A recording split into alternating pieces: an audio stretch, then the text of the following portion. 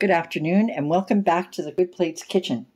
Today I'm going to show you how to spatchcock and or butterfly a chicken. Now you can do this with any kind of bird. You can do it with a turkey, which is a really great idea to use it for a turkey. You could do it for a turkey, you could do it for a duck, you could do it for a goose, you could do it for a pigeon.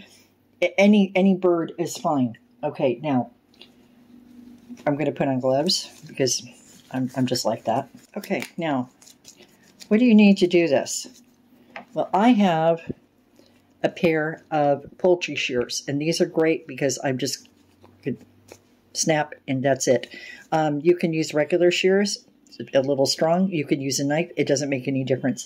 Okay, first thing we're going to do is we're going to blot our little friend here. I know you're tempted to put this chicken in the sink and clean it that way. Don't do that. The reason you don't want to do that is because bacteria that's on the chicken will splash, even though you can't see it. It's going to splash all over your kitchen and all over your other food, so you don't want to do that. So what you want to do is just blot your little friend. I'm going to do 2 pieces of paper. Okay, all nicely blotted, and we'll get the back also. Okay, now I want to show you, this is what my aunt used to call the Pope's nose. It's the tailbone. And here, of course, is the neck. Now, you probably have a neck that's in there, and we do, so I think, no, okay, okay, so here we go. Now, the thing that gets me, the reason why I want to show you this is because I have been to the market and seen, so you can hear it crunch, crunch, crunch. Really simple.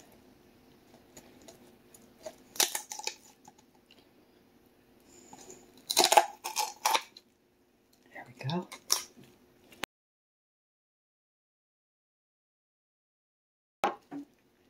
You see? Okay, and there's the giblets. And take that other piece out. Now, if you go to the store, you can buy a chicken that's been spatchcocked, and it's going to cost you quite a lot of money. And as you can see, you can do this for yourself for free. What do you do with this? You save it. You save it for stock. I'll be right back. Okay, so we're going to save this for stock. Save that for stock. And I'm going to take out the gizzards. This is the liver and the gizzard. No heart? Oh, sad. No heart. Okay, that's going to go to the animals. Okay, so we have this. And now, okay. And I like to take the wings. See how you take the wing and fold it under? Just, you know, to look nice. Okay. Cooks better that way too. Okay. Now, you really want to make this as flat as possible. So you want to press down on the breast with your hand like that. Make it nice and flat. The flatter something is, the more even it is, the faster, the better, and more evenly it cooks. So when it cooks evenly, it doesn't dry out. Now, the next thing we're going to do, get rid of this. I have already a pan that I've already put foil in. And I'm going to take some aromatic vegetables. This is celery, onions, stuff like that. And I'm going to put that at the bottom of the pan. I've also got some apple in there too. And with that, my little friend is ready to go. Now, the other thing I want to do is I have made some compound butter. You may have seen the video. This is compound butter, and I'm going to take the compound butter and I'm going to put it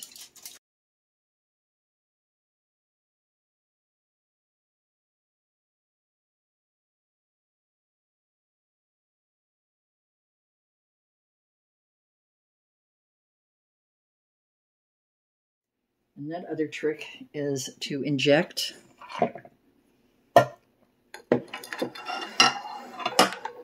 with a liquid. Now this liquid happens to be broth and melted butter and white wine. And believe me, this makes really, really good noodles. So try to get one that has a screw like this. Makes it much easier. And just screw it in like that. There we go. Put the plunger in like that. Screw it in. There's links to this tool in the description. Okay, and then we're going to take our liquid and we're going to stir it a little bit, and we're going to slurp it up. Okay, and then start jabbing, and make sure when you put it in that you are really getting it into the flesh.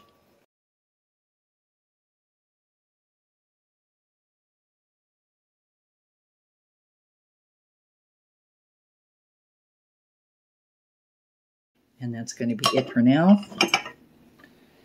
And then I'm going to sprinkle it with some Northwoods, Pensie's Northwoods. This is really great on chicken. So here we go.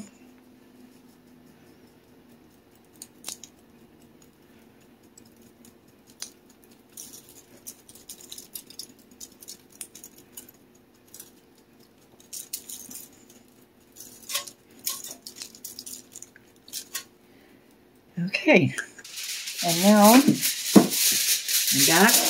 I'm going to cover this with foil,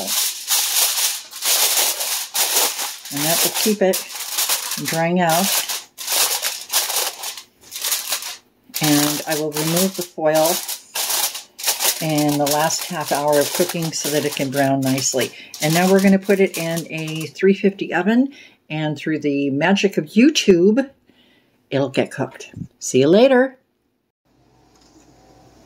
Okay, we're going to take, welcome back to the Good Plate. We're going to take our little friend's temperature here, and I have an instant read thermometer. Please use an instant read thermometer. Don't use that little thing that pops up because it's like, doesn't do any good. And we're going to stick it into the thickest part of the thigh. Let's see, good angle so you can see. No, well,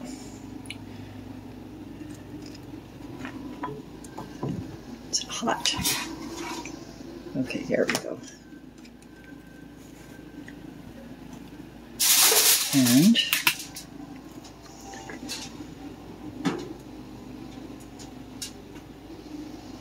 And it is 149. That's perfect. It needs to get up to 165. At 149, that's perfect. We're going to put it back in the oven with the top off, with the foil off, so that it can brown. Okay.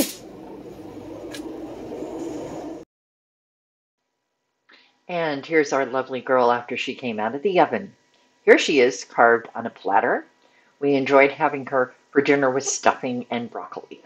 We'll see you next time on The Good Plate. Thank you for watching. Don't forget to subscribe. Love you all. See you next time.